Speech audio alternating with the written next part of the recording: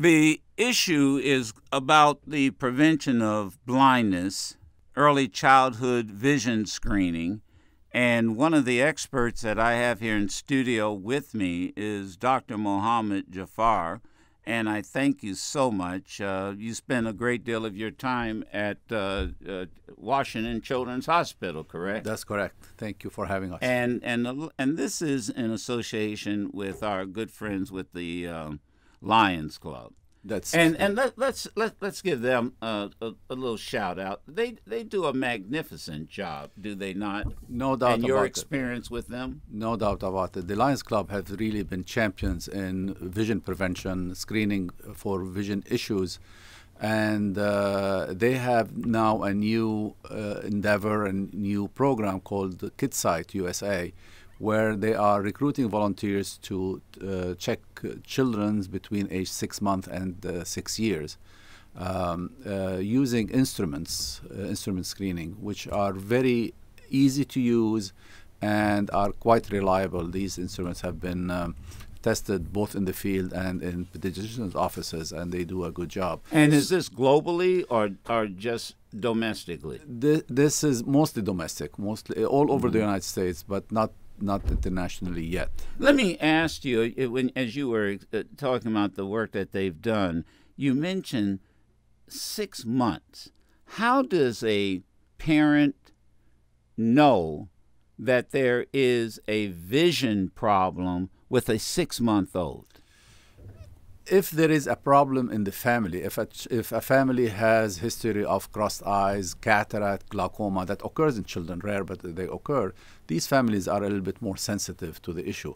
If they are not, it's very hard for a parent, especially if the defect is only in one eye.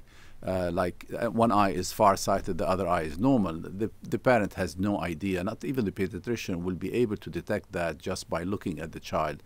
If the child's vision is poor bilaterally in both eyes, then of course the child will be stumbling into things. The child will not be attracted by the mother's face, by toys that we all shower our children with.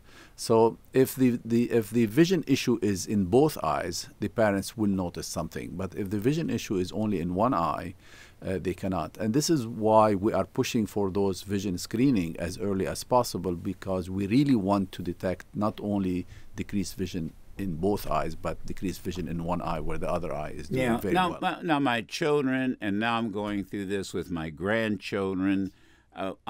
We've been fortunate. We have insurance. We had good pediatricians, doctors. They had the test, and, that young children have. Is this screening? Should the screening be mandatory, like all the other screenings that young children and parents go through together? The screening should be mandatory. But it's not. It is not by any governmental agency, but now the American Association for Pediatrics has mandated that all children should be screened by the pediatricians in the well baby clinics and in the normal evaluation of children. Starting at what age when it is related to vision? The pediatricians themselves do some examination, like they would look at the red reflex. We know that the pupils, if you shine a light in them, will become red. So the pediatricians, for instance, are trained to look into this very early on, as of when the child is born, to detect cataract in this instance. But the pediatricians are encouraged, and now they are mandated to have every child's vision checked between age 1 year and above, for vision specifically. If the eyes are crossed or anything like this, the pediatrician should be able to detect this earlier. And the criteria and the guidelines go by age. The younger the child, the more loose we are. As the child gets older, the more specific the vision screening is, meaning can the child see 20/40 or 20/20? The smaller the denominator, the better the vision is. The point is pediatricians are mandated to do it, but unfortunately, many of them are not. Yes, because right, either they are not well trained, their nurses and technicians are not trained to do that, they are short on time, there is so much demand for other issues, like there are families who present to the pediatricians or to the emergency room only if there is a problem. Right. So the child is not feeling well, and that's at that stage, you can't really spend the time, and the child is not going to cooperate for a vision check. And let me also let my audience know that my guest is Dr. Mohamad Jaafar. Is that correct? Is that the correct pronunciation? This is very close, or Jaafar. Jaafar. All right. Let's not be close. Let's be accurate. No, Jaafar. Got you. Thank you. And we're talking about the Prevention of Blindness Society of Metropolitan Washington, but as a national show. How serious is this issue? Can you speak nationally? How serious is this nationally when it comes to children? It is a national issue. It is amblyopia, which is a lazy eye, occurs in 3% of children. And I remember grandparents, the other generation, they called it lazy eye. Lazy eye is the equivalent of amblyopia. Amblyopia is the medical term for lazy eye. Lazy eye means that the brain is not able to see adequately with one or two eyes. The eyes may need glasses, the eyes may need surgery, let's say for cataract, but in spite of everything we do, the vision is not good because the brain is not able to see. So vision is really in the brain, not only in the eye, or it starts in the eye, but it's really in the brain. This is where it resides. How expensive is the treatment? How expensive are the tests? The tests are really not expensive. I mean, if you buy a machine or you hire people to do the screening and so on, it usually averages around $7 or $8 per child to screen. We have determined, quality of adjusted year life on how much does it cost to detect amblyopia, a lazy eye, and treat it, and it is around $2,000 per child when it is detected. And this is very minimal if we look at other interventions in ophthalmology, in the eye world. For a cataract extraction, it is around $4,000 instead of $2,000. If you are talking about macular degeneration, we're going anywhere between $80,000 and $200,000 of adjusted quality of year life. So it's a huge difference. And the reason why it is so cheap relatively to the adult macular degeneration is that, you detect it at age 3 or 4, and this child is going to live 80, 90, 100 years. It is so important to detect amblyopia, even though it's affecting one eye, because study after study has shown that if you have a lazy eye, you are 3 times higher chance to have an eye injury that affects your good eye. Why? Because you are not as aware, the brain is not as aware of what's happening on that side of the face. I see. So if a child is playing ball or walking or whatever it might be, I see. And these statistics are so important. So even though both eyes are open, for whatever reason, and there are many reasons, there are 3 times higher chance to affect the good eye than the lazy eye. And half of these injuries will get you a vision of lower than 20/40. So what's 20/40? You can't have a driver's license, an unrestricted driver's license, if you don't have a vision better than 20/40. So it really affects everybody, in day-to-day life. It's not a magic word by itself. Dr. Jaafar, when I think most parents or most caretakers of a child, when they get a sense of something's wrong, doesn't it usually start when they're in the classroom? I can't see the board, and maybe, or something like that? This is where we were 20, 30 years ago. But now we are in 2020, which is a nice thing. 2020 vision, 2020 year, and so on. Right.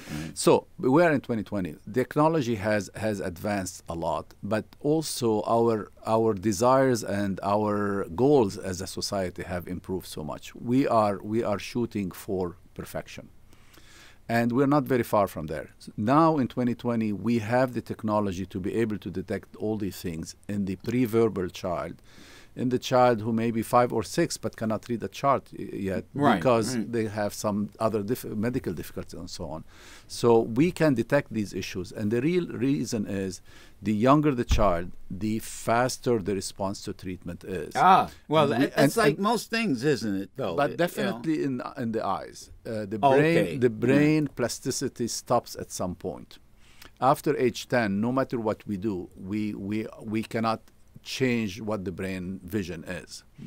If we detect an issue at age 1 year, it is much easier, it takes us much shorter time to be able to reverse the abnormality and get it to normal vision than if the child is 3 or 5 or 7 years.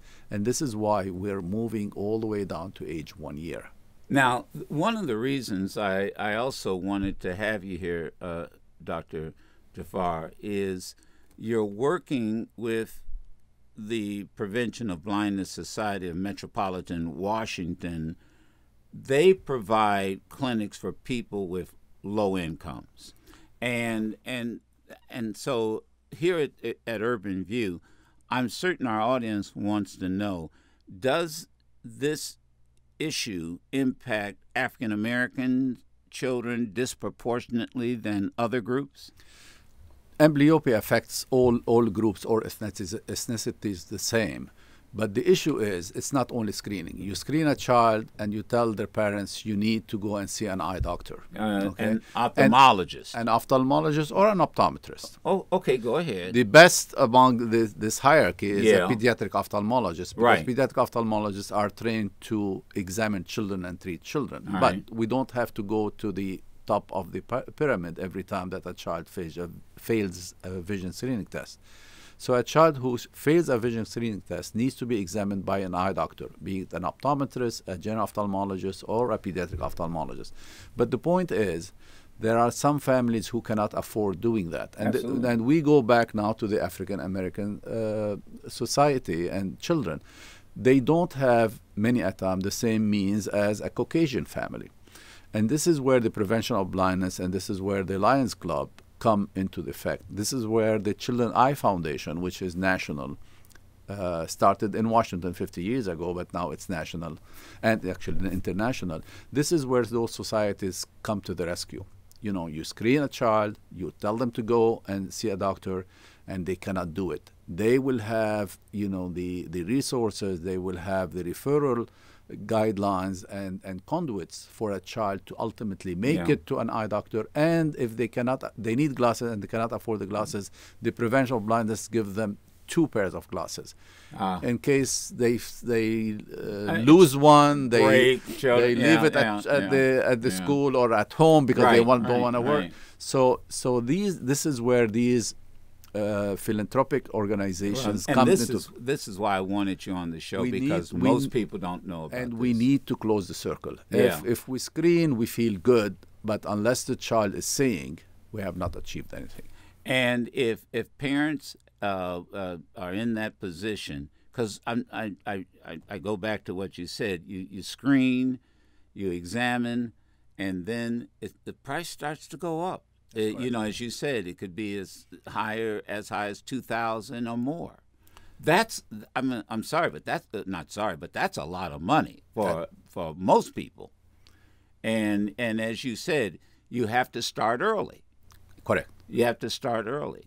So how would who should parents contact if they're in that situation? They want to get the screening. They need the eyeglasses, the correction.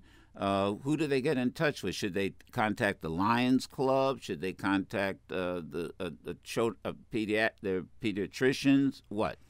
I would definitely start with the pediatrician. I mean, the pediatrician is the home of good health care for children. And hopefully, the pediatrician should know about the pediatrician should know about it. We as pediatric ophthalmologists, we as national societies are informing and instructing the pediatricians and their offices on how to do these things. Having said that, there are children who are going to fall through the cracks. This is where the prevention of blindness comes in. They go to schools.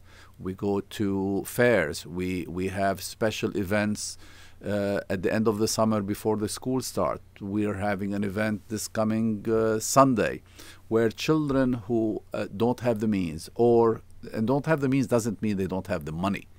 The parents, for whatever reason, don't have the time. Both parents are working. That family has other children who have significant, serious or access in the community. Or access in the community. I mean, that's part of the issue too. I mean, as you say, many well-to-do communities may have a doctor, a pediatrician, vision, an ophthalmologist, a juvenile.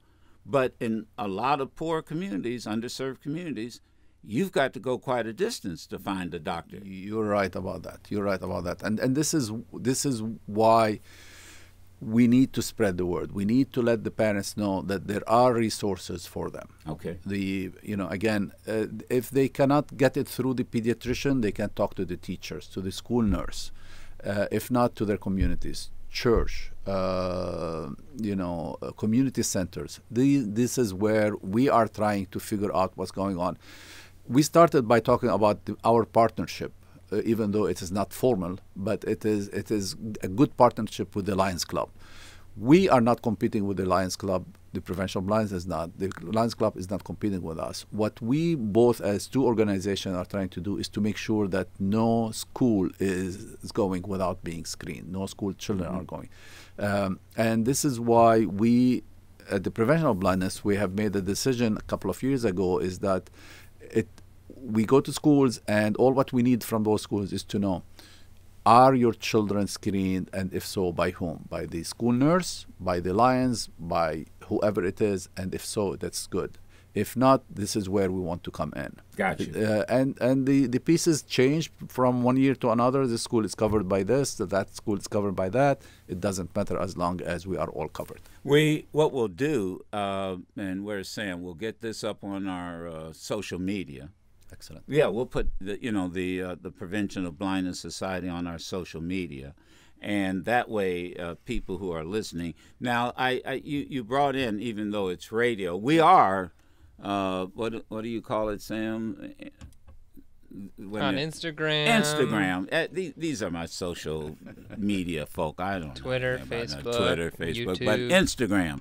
So this looks like an old Polaroid camera.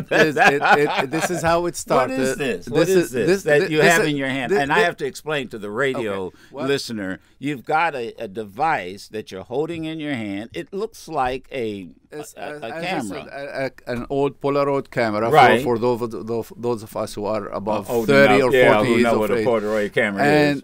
And you sit, or the examiner sits. The examiner is most of the time a lay person. The examiner sits around 3 feet away from the child. Right. And all what the child has to do is to look into the camera. Right. And the camera does the thing. Yeah. And we are done. We have taken your vision screening, and you are good. Your glasses are good. So we're done. You did it. Just by talking to you from when I did it. I did it. So I didn't even know it didn't hurt. No, I'm just teasing. You're with a pediatric ophthalmologist. Yeah. Nothing's going to hurt. So if I take my glasses off, okay, we have to enter your name and age, right, and then push a button. 35. No, and I'm just using I'm just entering everything, and give me a quick second. And this is all it is. And a layperson can do this. And a layperson does it. I see. And all what we can do. Okay, I entered all the information right now. All right.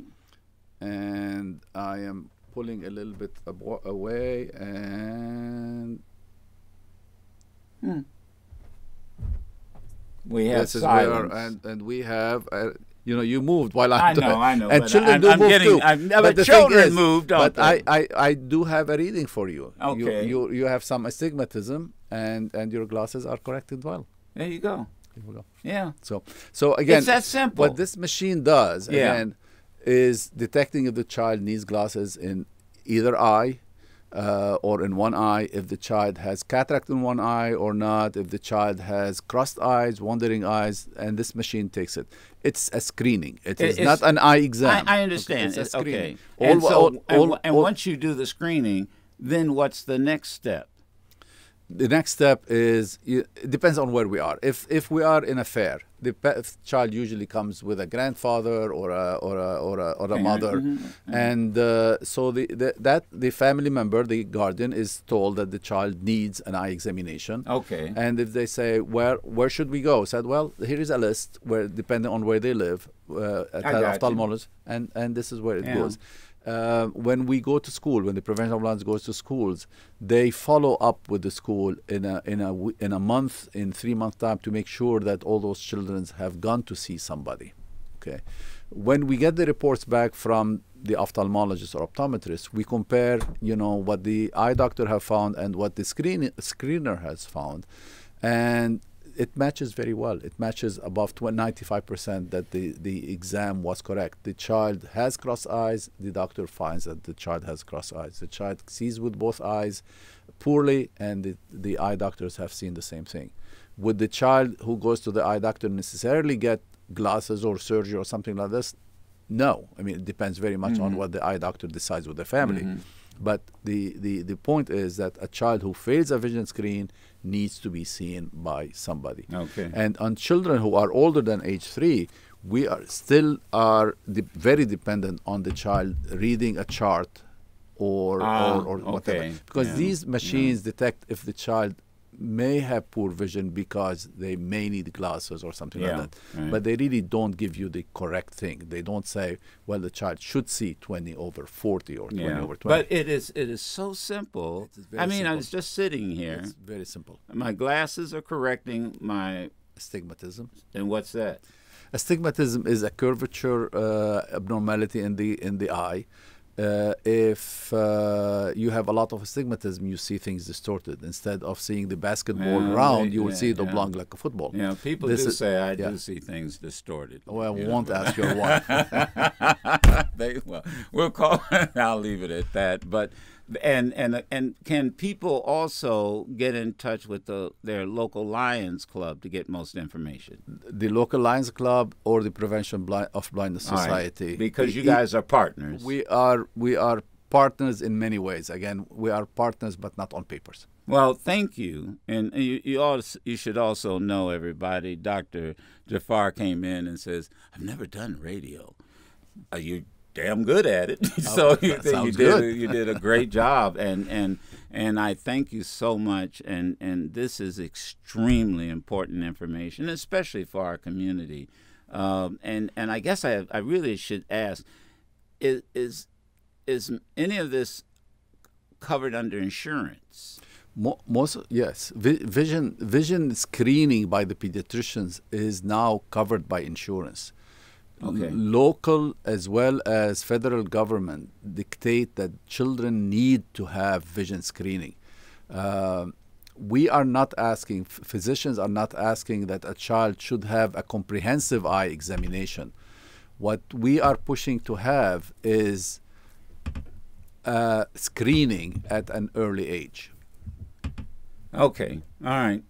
Anything else you want to add? I've got. Not at all. Thank you for having me. I had to get my engineer's attention. 2 minutes. I've had 2 minutes. Anything you want to add? It is extremely important to have good vision at all ages. If we don't see, we are not good members of the society. People have said that vision is so important. It's the most important sense out of the 5 senses. We have heard quotes from people at all ages saying, take years of my life, but give me my vision back. Vision is extremely important. If you don't see well, you're not going to be able to perform well at school, in society, in your profession, and so on. So let's guard it as much as we can, and we have the resources, financial and professional, so we should do it. Well, I thank you and the Prevention of Blindness Society and the Lions for bringing us all together in this important information. Thanks for coming in. It's a great pleasure. Thank you. We'll continue here with Madison the Black Eagle on Urban View.